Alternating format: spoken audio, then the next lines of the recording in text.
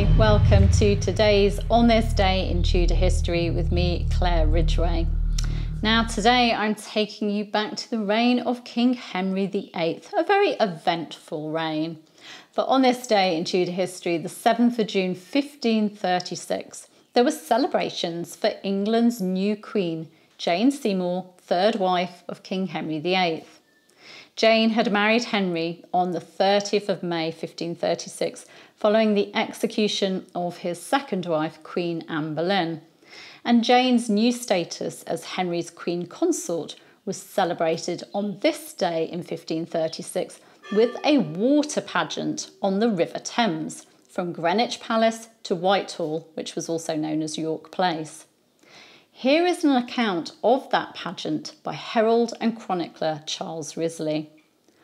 Also, the 7th day of June, being Wednesday in Whitsun week, the King and the Queen went from Greenwich to York Place at Westminster by water, his lords going in barges before him, every lord in his own barge, and the King and Queen in a barge together, following after the lords' barges, with his guard following him in a great barge.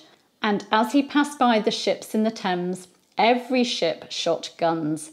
And at Radcliffe, the Emperor's ambassador stood in a tent with a banner of the Emperor's arms set in the top of his tent, and diverse banners about the same, he himself being in a rich gown of purple satin, with divers gentlemen standing about him, with gowns and coats of velvet.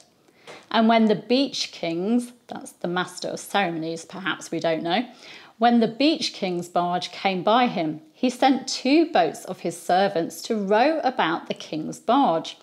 One of them were his trumpeters, and another with shawms and sackbuts. And so he made a great reverence to the king and queen as they came by him. And then he let shot 40 great guns. And as the king came against the Tower of London, there was shot above 400 pieces of ordnance. And all the tower walls towards the waterside were set with great streamers and banners. And so the king passed through London Bridge, with his trumpets blowing before him, and shawms, sackbuts, and drummers playing also in barges going before him, which was a goodly sight to behold.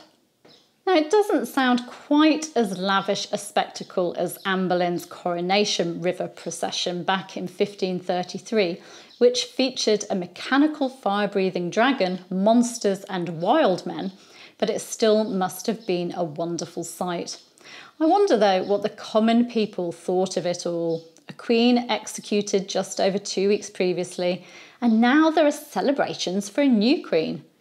Oh well, let's just enjoy the sight, I bet they thought.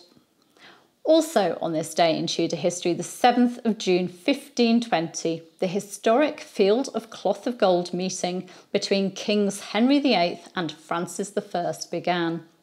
You can find out more about this meeting and how the 2 kings tried to outdo each other in last year's video, which I'll give you a link to. Thank you for joining me. You can subscribe to this channel by clicking round about there, and it is worth subscribing as there are lots and lots of videos to enjoy, and it does help YouTube spread the word about what I do. You can also hit the bell to be notified as these videos go live, and give me a like and leave a comment. I'll see you tomorrow. Bye bye.